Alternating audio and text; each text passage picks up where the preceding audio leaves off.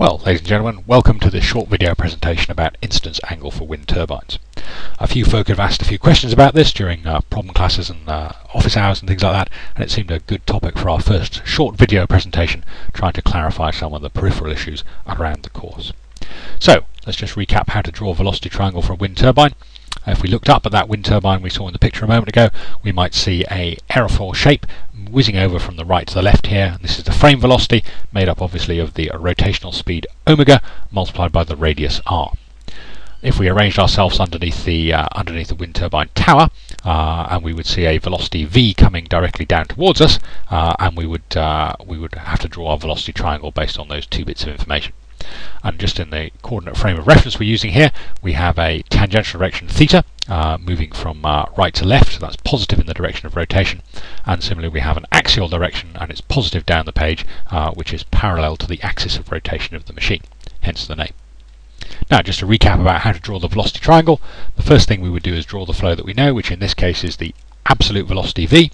We would then connect that up with the relative velocity u, and then we would close the triangle to give us the relative velocity w. And we can of course check that we've got the right velocity triangle by following the relative velocity, then the frame velocity, and checking to see if we ended up at the same place as we would if we'd simply followed the velocity v in the first place.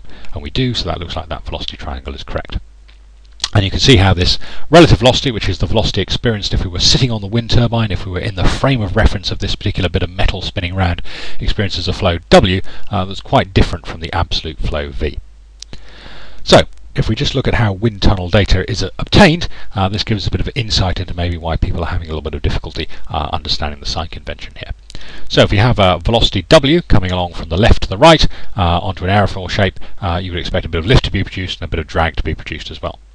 Just to say something about the geometric definition of an aerofoil, you normally have a leading edge and a trailing edge, and the distance between those is known as the chord.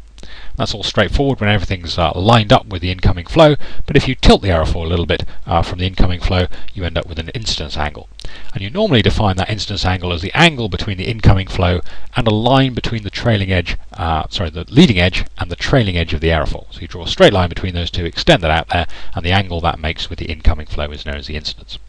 Now, since this diagram here is of a symmetrical aerofoil, you don't get much lift when you have flow coming straight on, but when you tilt the aerofoil you get quite a lot of streamlined curvature over the top. You generate quite a lot of lift at the top here, and perhaps a little bit of drag.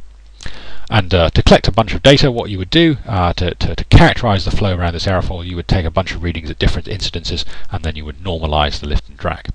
And this is what has been done on this next slide here.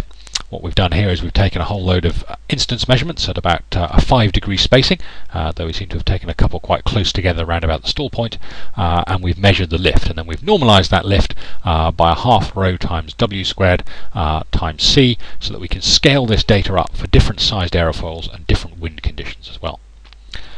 So what you can see here is, since it's a symmetrical aerofoil, there's very little lift at 0 incidence that increases to a maximum of about 1.3, then there's a stall, and stall is quite a complex aerodynamic phenomenon, and it's not really the subject of today's video, but you basically get a reduction in lift and a big increase in drag when that happens. So that's how you collect aerofoil data in the wind tunnel. So just to emphasize that incidence is the angle between the chord line and the incoming flow. And the other thing to make clear is that this lift force is always defined as being perpendicular to the incoming flow. So we have the incoming flow W along here, and lift here, L, is always in the direction that is perpendicular to this incoming velocity. Even if we change this incidence angle up to kind of 40 degrees or so, this lift force here will still be defined as being perpendicular to the incoming flow. And that's partly because it's a convenient way of doing things, but also partly it's simply a way the data is collected. If you're in a wind tunnel, it's much easier to rotate your model inside the wind tunnel than it is to change the direction of flow and keep the model in the same way.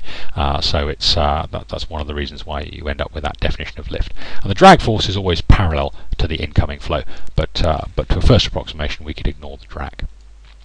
So how do we then relate that picture to our velocity triangle that we had a few moments ago? Well, the first thing to do is simply to flip it over. So we simply invert the aerofoil, so we don't change anything here in terms of the incoming flow, but now the lift is pointing down the page rather than up the page. We haven't changed the direction, the sign of this incidence. This incidence angle here is still positive.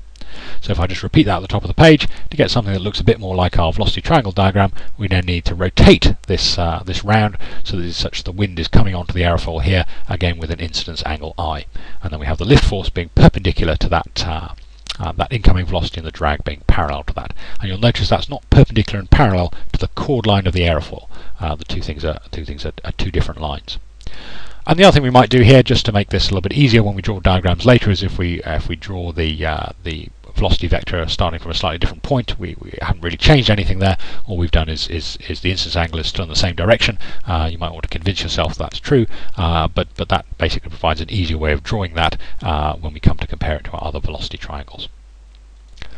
So if we go back to that velocity triangle, what we have is we now have a relative flow coming in onto the blade, and this time we've drawn a line. Instead of being the chord line, this is just the line the relative wind makes to the aerofoil, and this lift again is perpendicular to that line, and the drag is parallel to that particular line. And so that maybe explains where the confusion has arisen. People may be thinking the lift should be perpendicular to the chord line of the aerofoil and not the perpendicular to the incoming flow. So just to clarify a bit further, if we draw that chord line on the aerofoil here, we can make some angle with that chord line and the axial direction. Now in this particular case, the incoming velocity v is in the axial direction. There's no swirl of a wind turbine. We've lined the wind turbine up with the incoming flow, and we're going to call the angle that velocity vector v makes with our chord line gamma, which is known in the notes as the aerofoil inlet angle, and that's related to the relative flow angle beta by in fact the incidence. So if we have here, we have the angle that the relative velocity vector w makes with the axial direction is known as beta, and the incidence I relates gamma and beta. But the other thing that's slightly confusing is that they're in slightly different directions because of the way the aerofoil data is collected. This incidence angle, positive incidence, is actually in the opposite direction to positive gamma and positive beta, which follow the sign convention in our notes that everything is positive if it's in the direction of rotation. So the angles here shown, the arrows here all show angles in the positive direction. So here gamma is positive, beta is positive, and I is positive, but they're actually in opposite directions. So we can close that triangle with our blade speed, but this leads to, and we then get a lift, again that's perpendicular to the incoming velocity and not the chord line of the aerofoil.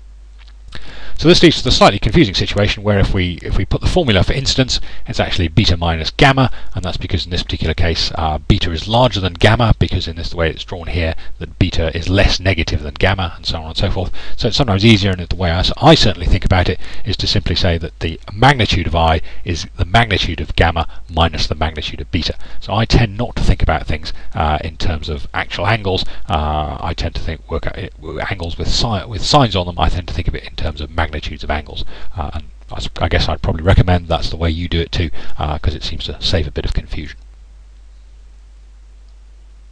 So what we've got going on here is basically three angles. We have the aerofoil inlet angle, which is the line between the chord line and the axial direction, and this is really only set by the mechanical physical position of the blade. There's no variation with wind speed or anything like that. That angle is a geometric angle fixed by the geometry of the machine, and that's the angle gamma there, which is the angle between this chord line here and the axial direction. Then we have the relative flow angle beta, which is the angle between the relative velocity and the axial direction, given here as beta, and this is controlled by a number of things that, well, it's set by a number of things, some of which you have control over and some of which you don't. So it's set by the wind speed is one thing. If that wind speed goes up and down and everything else stays constant, you can see that beta angle will change. It's also set by something as the radius, something as simple as the radius. So as we change the radius, even if we have a fixed rotational speed omega, the radius varies, this u is going to vary, and that means this angle beta is going to vary up and down the blade, which kind of explains why aerofoil blades, wind turbine blades, tend to be twisted. It's also set by the radius and the it's also set by the rotational speed omega. So if we vary the rotational speed of our turbine, we will also vary this inlet angle beta.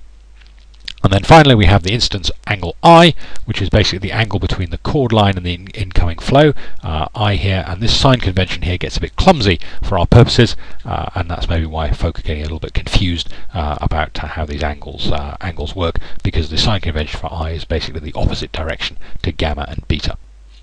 So then what we want to do is relate these lift and drag forces to what we do in turbines to produce some useful work output. So here we have again the relative velocity vector W making an angle with the blade. This produces a lift force that's perpendicular to the relative velocity vector and a drag force that's parallel to this velocity vector. But all that's a little bit academic, because what we're actually interested in is the force that's operating in the direction of rotation. So that gives us the torque that drives the generator around. The rest, forces in other directions, don't really help us very much. They sort of increase bearing forces and produce loads on towers and things like that, and so on and so forth, but they don't help us. So after a little bit of geometric fiddling, we can determine that this angle between the tangential direction and the lift force is actually beta. I'll leave that as an exercise for you to do if you don't quite believe me. And this tangential force F theta, which is the thing that's driving the blade round and producing the torque, is a function not only of the magnitude of this lift force here, but also this angle beta. So F theta depends not only on L, but also on beta. And similarly, since we've resolved that into the tangential direction, we also have a force resolved into the axial direction, and that really does nothing for us except increase the load on the bearings of the wind turbine. So, just to sum up, in terms of calculation of lift, so lift force is a function of incidence. So as the incidences vary, the magnitude of that lift force is going to go up and down, but the tangential force, the thing that we're interested in, depends on the relative flow angle beta as well as that lift force there. So, thank you very much for your attention. I hope you found this short video presentation useful.